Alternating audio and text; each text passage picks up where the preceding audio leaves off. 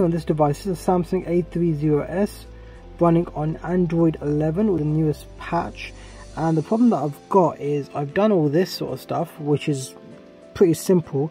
Then when you go into, say, securities and other security settings, and then go into device manager, I've got this there, that, activate, go back, go back, go back, go back, then open up this thing.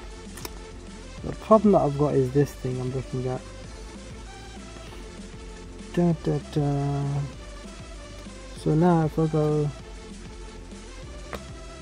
service mode, if I can spell correctly, service mode, boom, activities, boom, boom, open, doesn't open, enable, doesn't enable.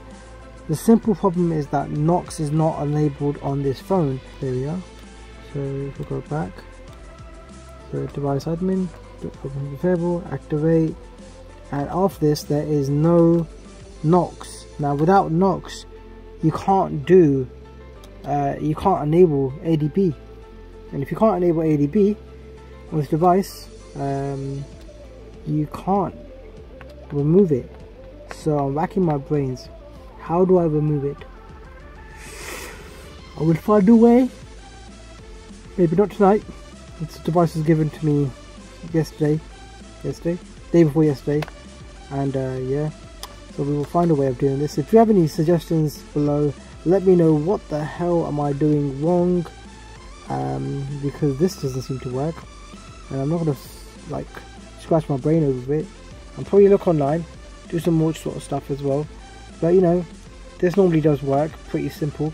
Now this isn't the only phone that I ran into the same problem. And the same problem with this thing as well. This is an A02, and this had the same sort of issue as well with no Knox. So these cheaper, basic, bog standard budget devices don't have Knox, so you can't use the Alliance Shield. The alternative method is required, and you can't use Sam Knox for these. As always, this has been Ace. Like, subscribe.